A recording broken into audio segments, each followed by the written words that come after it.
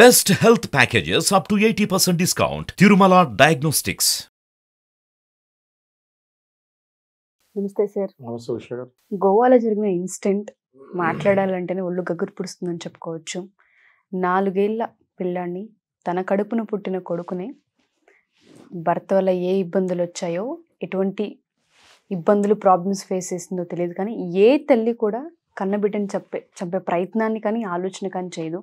ఇతల అలా చేసింది అంటే అసలు వినడానికే భయంకరంగా ఉంది. ఒక నిమిషం ఆ న్యూస్ చూసినంతసేపు కళ్ళలో నీళ్ళు తిరిగాయని చెప్పుకోవచ్చు.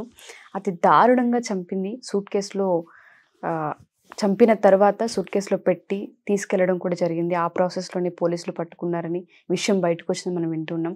అండ్ దాంతోపాటు ఒక ప్రముఖ కంపెనీకి కూడా తన CEO అని చెప్తూ ఉన్నారు. అంటే అంత ఎడ్యుకేటెడ్ అయి ఉండి ఏం నేర్చుకుంది? సొంత పిల్లాన్ని చంపే ప్రయత్నం ఎందుకు చేసింది? తన కడుపున పుట్టిన పిల్లాన్ని చంపింది అంటే చిన్న విషయం కాదు. వాస్తవ కథనాలు ఏంటి సార్ అసలు? ఈ ఇష్యూ ఏంటంటే అండి, బేసిక్గా సుచనా సేత్ అనే ఒక సాఫ్ట్వేర్ ఇంజనీర్, 32 years ఆమెకి. 2010లో ఆమెకి పెళ్లి జరిగింది. ఓకే. అండ్ ఆమెకి ఒక 4 ఏళ్ల కుమారుడు ఉన్నాడు. అట్లనే 2022లో డైవర్స్ కూడా అయిపోయింది. ఓకే. వాళ్ళ హస్బెండ్ బయట కంట్రీస్లో ఉన్నాడు, జకార్తాలో పనిచేస్తున్నాడు. ఈ అమ్మాయి డైవర్స్ అయిన తర్వాత ఎప్పుడు కూడా పెళ్ళయి డైవర్స్ అయిన తర్వాత పిల్లలు ఉంటే పిల్లల గురించి గొడవ అవుతూ ఉంటుంది. డైవర్స్ అయితే జరిగిపోద్ది ఉషా గారు ఇందులో. బట్ ఇప్పుడు ఈ అమ్మాయికి ఒక కొడుకున్నాడు, 4 ఏళ్ల వయసు. ఈ కొడుకు ఆబ్వియస్గా తల్లికి ఎంత ఇష్టమో తండ్రికి కూడా అంతే ఇష్టం ఉంటుంది. తల్లికి ఎంత హక్కో తండ్రికి కూడా అంతే హక్కు ఉంటుంది. అయితే ఈ కొడుకు గురించి గొడవ స్టార్ట్ అయింది కోర్టులో. డైవర్స్ అయితే అయిపోయింది, ఇద్దరు ఒప్పుకున్నారు, మాకు ఒకళ్ళంటే ఒకళ్ళు ఇష్టం లేదు అని డైవర్స్ వచ్చేసింది. ఈ కొడుకు గురించి తండ్రి GWOP అని, guardianship and wards original petition అని ఒక యాక్ట్ ఉంటుంది. ఓకే. అంటే ఏంటి అంటే, ఈ ఎప్పుడైతే డైవర్స్ అయిపోయి పిల్లవాడు కానీ లేకపోతే పాప కానీ ఉంటుందో, నాకు కూడా కలవాలని ఉంటుంది అని తండ్రి అంటాడు, నా దగ్గరే ఉండాలి అని మదర్ అంటుంది. లేకపోతే ఒకవేళ పిల్లవాడు ఫాదర్ దగ్గర ఉంటే మదర్ నాకు కూడా పిల్లవాడు కావాలని అడుగుతాం జరుగుతుంది. ఈ కేసులో ఆ 4 ఏళ్ల పిల్లవాడు మదర్ దగ్గర ఉంది, సుచనా సేత్ దగ్గర ఉన్నాడు. ఓకే. కోర్టులో ఈ కేసు డైవర్స్ అయిపోయింది, కానీ ఈ కేసు ఇంకా నడుస్తూ ఉంది. ఓకే. ఏది పిల్లోడు ఎవరి దగ్గర ఉండాలి ఏంటి అన్నది. అయితే ఈ కేసులో లాలో ఎలా ఉంటుందంటే, పిల్లోడు ఎవరి దగ్గర ఉండాలా అన్నది తర్వాత సంగతి. ఫస్ట్ ఇప్పుడు ఎవరి దగ్గర పిల్లోడు లేదో అట్లీస్ట్ నేను వారానికి ఒకసారి, నెలకు 2 సార్లు నేను కలవాలి అని చెప్పి పిటిషన్ వేసుకోవచ్చు. ఓకే. అంటే చైల్డ్ విజిటేషన్ అంటారు అది. దాన్ని చైల్డ్ విజిటేషన్ అంటారు. చైల్డ్ కస్టడీ తీసుకోకుండా కంప్లీట్గా కస్టడీ వచ్చే లోపు విజిటేషన్ అయినా కావాలి నాకు అని అప్లై చేసుకోవచ్చు పిటిషన్. ఓకే. సో ఆ పిటిషన్ అప్లై చేశారు ఎవరు? తండ్రి. దాని మీద కూడా వాదోపవాదాలు జరిగిన తర్వాత రీసెంట్గా ఒక ఆర్డర్ పాస్ చేస్తుంది జరిగింది జడ్జి గారి దగ్గర నుంచి. ప్రతి ఆదివారమో లేక నెలకు ఒక ఆదివారమో ఉదయాన 10 నుంచి సాయంత్రం 4 వరకు నువ్వు తండ్రి పిల్లవాడిని కలవచ్చు అని ఒక ఆర్డర్ వచ్చింది. ఇక్కడ స్టార్ట్ అయింది ప్రాబ్లం. ఎప్పుడైతే వీళ్ళకి డైవర్స్ జరిగింది అని నేను చెప్తున్నాను 2022లో, వీళ్ళిద్దరికి డైవర్స్ పడకనే మనస్పర్ధలు వచ్చి గొడవలయ్యి, అతి భయంకరమైన గొడవలయ్యి ఒకరితో ఒకరికి, దాని తర్వాతనే డైవర్స్ జరిగింది. ఓకే. ఈ డైవర్స్ జరిగిన తర్వాత ఈ తల్లి ఏ మైండ్ సెట్కి వెళ్ళిపోయిందంటే, ఇంకా నాకు ఆయనతో సంబంధం లేదు, నా కొడుకు నాది, ఆయనది కాదు అన్నట్టు ఆ మైండ్ సెట్కి వెళ్ళిపోయింది. ఎవరు? Suchana Seth. Okay.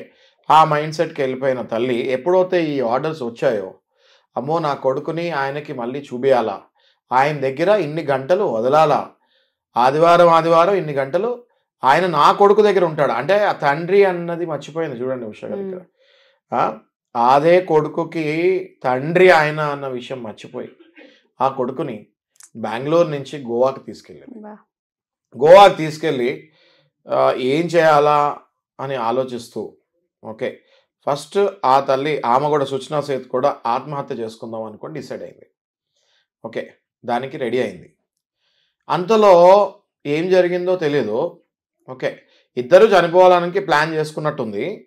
Okay, first ఈమె చనిపోతే మరి ఆయన చంపాలి, ఆ పిల్లోడిని చంపాలి కదా, రైట్. సో అట్లా కాదని చెప్పి ఫస్ట్ పిల్లవాడిని చంపుదామని డిసైడ్ అయ్యింది.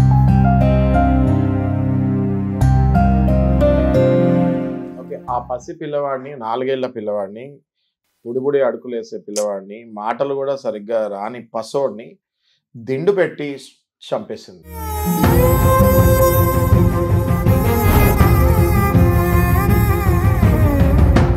చంపేసిన తర్వాత ఓకే, ఏవో కొన్ని ఆ ప్రాసెస్లో బ్లడ్ కూడా వస్తడం జరిగింది.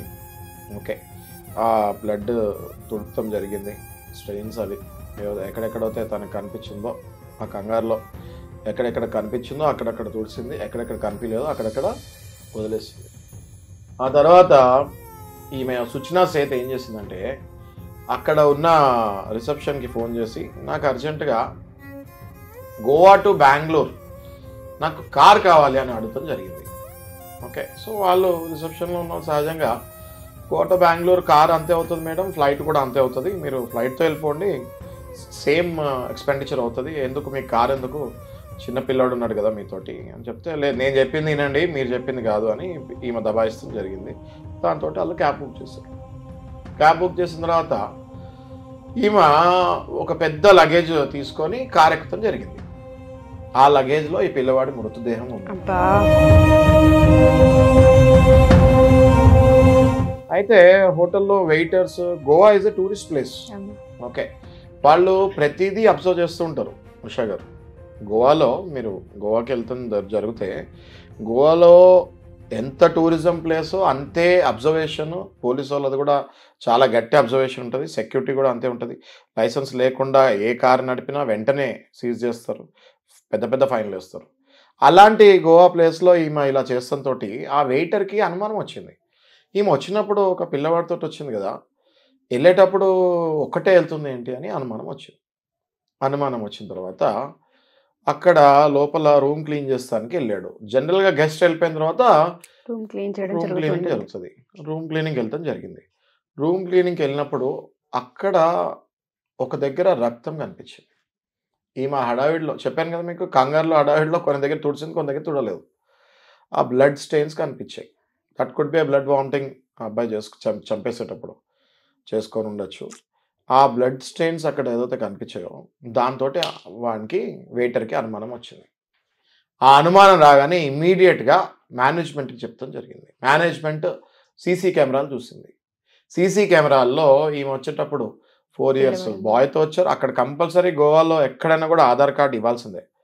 చిన్న పిల్లవాడి దగ్గర నుంచి ఎవరు వెళ్ళినా లోపల వాళ్ళ ఆధార్ కార్డ్స్ ఇవ్వాల్సిందే. సీసీ కెమెరాలో చూసారు, రికార్డ్స్ చెక్ చేసుకున్నారు. వెళ్ళేటప్పుడు ఈ పిల్లోడు ఉన్నాడు, వచ్చేటప్పుడు ఈ పిల్లోడు లేడు. వచ్చేటప్పుడు అంత లగేజ్ లేదు, వెళ్ళేటప్పుడు చాలా పెద్ద లగేజ్ తోటి కారు ఎక్కింది. వెంటనే గోవా పోలీసులకి అనుమానం వచ్చి ఇన్వెస్టిగేషన్ స్టార్ట్ చేస్తానికి ఈ కార్ నంబర్ అవన్నీ డీటెయిల్స్ తీసుకొని బెంగళూరు పోలీసులకి ఇస్తాం జరిగింది. ఈమె బెంగళూరుకి ఇట్లా అరైవ్ అవ్వగానే ఆమె కారు చెకింగ్ చేస్తాం జరిగింది. చెకింగ్ చేసేటప్పుడు డిక్కీలో ఉన్న ఆ లగేజ్లో ఆ బాడీ బయటపడుతుంది. పోలీసు వాళ్ళు అది చూసి నిబ్బరపోయారు. ఎందుకంటే వాళ్ళకి బాడీ చూస్తాం కామనే, కానీ తల్లి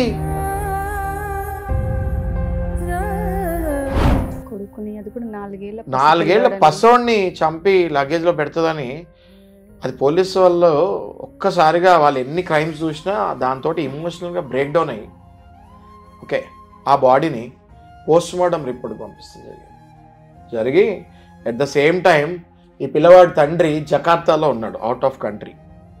ఆయన చైల్డ్ కస్టడీ వచ్చింది కదా, సండే పిల్లవాడిని చూసుకుంటానికి టైం దొరికింది కదా, సో నా కొడుకుని నేను చూసుకోవచ్చు అని ఎలాగో టికెట్స్ బుక్ చేసుకొని బయలుదేరాడు. ఓకే, ఇంకా ఆ తండ్రికి ఆ న్యూస్ ఎయిర్పోర్ట్లో ఉండగానే అందింది. ఓకే, ఆయన చైల్డ్ పర్మనెంట్ కస్టడీ లాగా అయిపోయింది. ఎందుకంటే ఆ పిల్లవాడి మృతదేహం వాళ్ళ ఫాదర్కి చేతిలో పెట్టడం జరిగింది. సో దీంతో ఆ తండ్రికి చైల్డ్ పర్మనెంట్ కస్టడీ వచ్చేసింది. ఓకే, ఈమెని దగ్గర 6 ఏళ్ళు కస్టడీకి పంపిస్తాం జరిగింది, 6 రోజులు కస్టడీకి పంపిస్తాం జరిగింది. సార్ మీకు చెప్తుంటేనే చాలా ఎమోషనల్ నాకు కూడా కళ్ళల్లో నీళ్ళు తిరుగుతున్నాయి. అసలు ఇట్లా అంటే చూడండి ఉషా గారు, just because of ego feeling, just because ఒక్క ఆడదాని ఈగో ఫీలింగ్, నా మొగుడికి నా కొడుకు ముఖం చూడని అని నేను అని పంతం కట్టుకొని కూర్చొని లాస్ట్లో ఆ పసివాడి ప్రాణం తీస్తాం జరిగింది. ఇది శృతి మించిపోతుంది. ఇలాంటి టైంలో మహిళా సంఘాలు, మహిళా మండలి ఎక్కడ ఉంటున్నాయని నేను అడుగుతున్నాను. ఓకే, ఊరికే ఏదైనా ఒక అమ్మాయి మీద ఏదైనా జరిగితే మీరు మహిళా మండళ్ళు వాళ్ళందరూ వస్తున్నారు, మేము కూడా మీకు సపోర్ట్ చేస్తున్నాం ఆ టైంలో. కానీ ఇలాంటి టైంలో మహిళా మండళ్ళు, మహిళా కమిషన్స్, ఉమెన్ వెల్ఫేర్ అసోసియేషన్స్ ఏం చేస్తున్నాయి? గట్టిగా ఖండించి you have to support men also some times.